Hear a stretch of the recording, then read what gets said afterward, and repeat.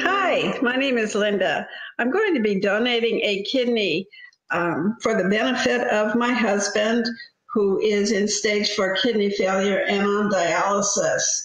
When he first began dialysis about a year ago, we began to explore the possibilities of me being a living donor and everything that that would mean for him and for me.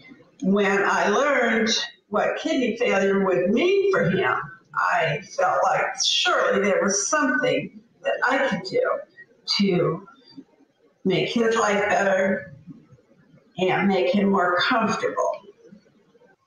When I learned about kidney disease and all the treatment options, I was surprised at how much was available out there to help.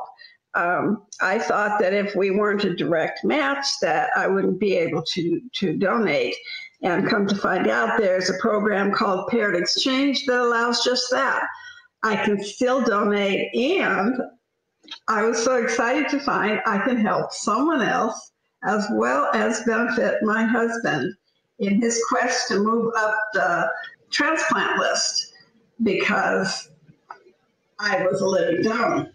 And he can perhaps get his transplant more quickly because I donated and helped someone else. That's exciting to me. What's better than that?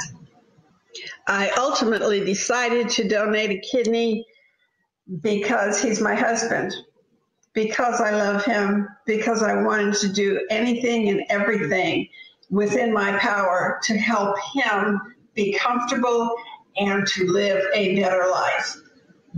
That was the ultimate reason. And the fact that I can help someone else in the process because I'm in the Paired Exchange program, it's just icing on the cake. My husband, as well as my adult children, worried that, what could go wrong? What if something goes wrong on the operating table? I helped them understand that I'm a person who researches. I researched everything about being a living donor. I have a clear understanding of what it means.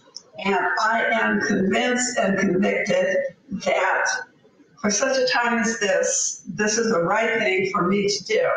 It's what I want to do. It's my choice. They can pray for me and they can support me in my decision.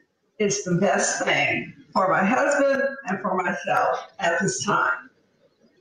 Things did get a little bit scary for me, a little bit harder, because I had to repeat a couple of medical tests. And what helped me to get through it is prayer. I pray all day, and I never, ever, ever gave up. I pursued and I persisted, and I never became discouraged. And finally, God said yes. As I mentioned, my surgery is scheduled to be about a month away.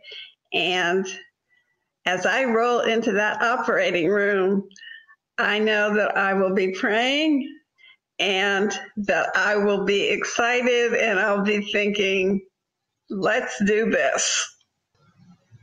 What I learned about myself and others through this process is that we're all one. We're all connected. And the fact that I can help someone that I may never even meet is just a beautiful thing, and I'm glad about it. The best advice that I could give someone who is thinking about being a living donor is to do your research, make sure you understand, and never give up.